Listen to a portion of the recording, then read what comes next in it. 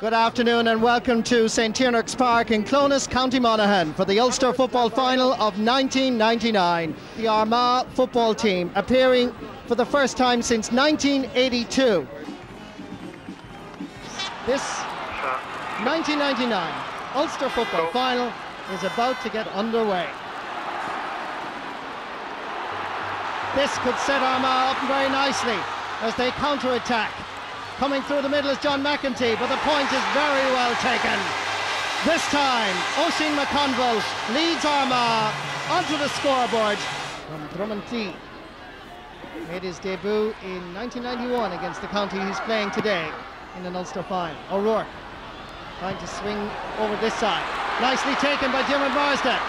Could easily score from here. Marsden is so dangerous.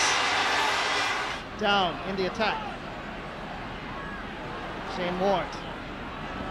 Nice ball in towards Kieran McCabe. Can he turn it sufficiently? He can. Andrew McCann. In towards Diarmuid Marsden. Faced by Finbar Caulfield. Great run by Marsden. This is a wonderful chance. Oh! A great goal for Armagh. It was simple but beautiful. Armagh are delighted. A defence-splitting move between Marsden and McConville. Nobody really running into the space inside, and there was plenty of it there. Back to Ross Carr, and under tremendous pressure, Ross Carr puts it over the bar. Good work by Justin McNulty, who's beginning to grow in confidence, and Mickey Linden. Ger Reid, a ball really for nobody in particular, but maybe Marsden can gather it. Oh, what a finish!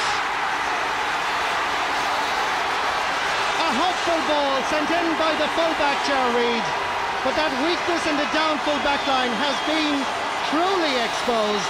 This time it's Marsden, brother of Brian, who played in the 1982 All-Ireland football semi-final against Roscommon. The tradition continues. The spirit, despite the lack of success, never quenched. As Armagh threaten again, Marsden is available in the centre. Beautiful skill by McConville, and the finish, once again, is of a premium standard. Armagh lead by 2 goals and 5 points, thanks to goals by Marsden and McConville to Downs' 6 points. The brains of this Armagh setup, Brian McAlinden and Brian Canavan, 2 former colleagues on Armagh senior football teams for many years. This is great play by the Orchard County. Looking very attractive going forward. Marsden with possession, feeding Oisin McConville. The dynamic duo do it again in Clones. This is an unbelievable performance. Down have possession. Mickey Linden again. Now they've got options here perhaps. Gregory McCartney from a difficult angle takes his point. Once again, it's Armagh. Paddy McKeever cutting inside. This is a great run by McKeever. Brought down. This surely is a penalty. The referee is pointing to the spot. This will surely mean the Ulster title for Armagh.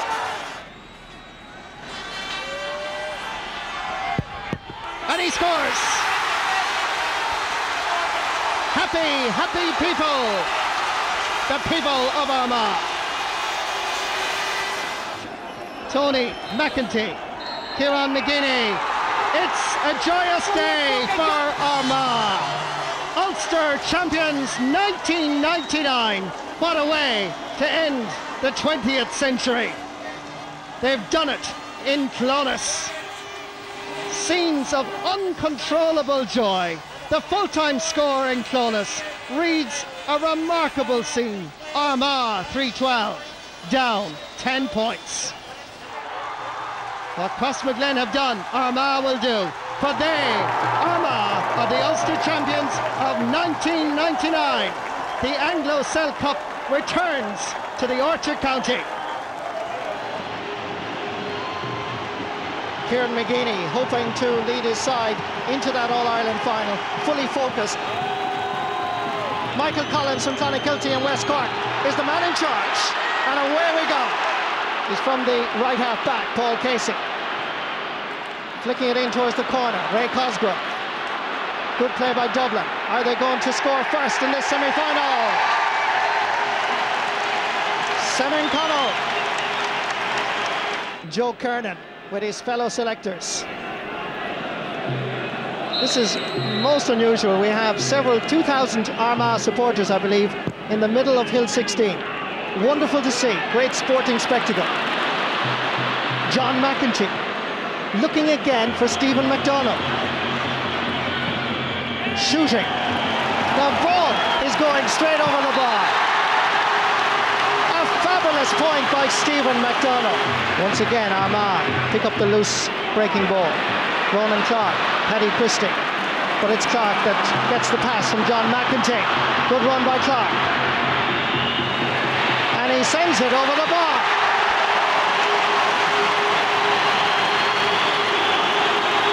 An interesting first half, but certainly two teams level for 3 times in this match, but level most importantly at half-time.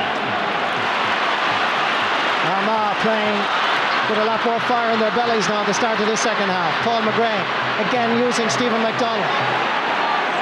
Has players available behind and in front of him. Goes for John Toe. There's a chance here for Armagh. Chance for Paddy McKeever. The referee has blown his whistle, and I think he's giving the free, or giving the goal. Paddy McKeever. A man who hadn't scored, as I mentioned in the first half, since the Ulster semi-final. Alan Brogan. Can Dublin respond? Look at Kieran Whelan.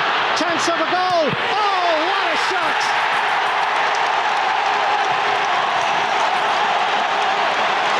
Forget the first half.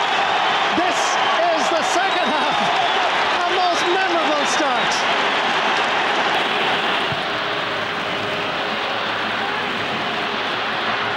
Johnny McGee uses Kieran Whelan. Scored 4 points in the quarter-final replay against Donegal. But what about that goal? He scored from this angle against Donegal, and he's done it again against Armagh. Breaking ball picked up by Aidan O'Rourke. Nice interplay between Ronan Clark and Paddy McKeever. Chance for McKeever. The white flag will be raised.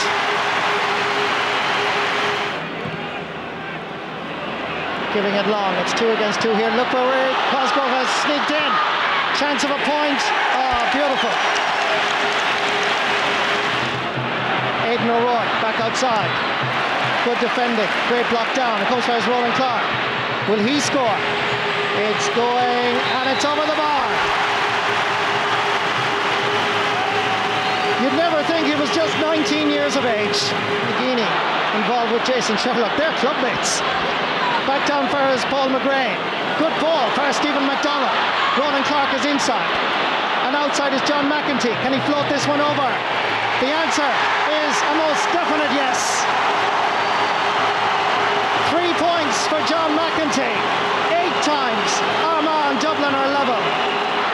Back to Kieran McGeaney. Several options. None of them in the full forward line at the moment. They're all out around the half forward line. This is Oisin McConville, confronted by Paul Casey. McConville, great run, uses the fist and sends it over the bar. His first from play. 20 seconds left. Jason Sherlock making way. Ray Cosgrove, can he get room to shoot? Everybody standing on their feet. Cosgrove is fouled by Enda McNulty, and this is a free for Dublin. He scored 6 points. They can't watch. We have to. All of Dublin has to. Does this go to a replay? Hill 16 he faces. It's floating to the right. Will it curl off the post?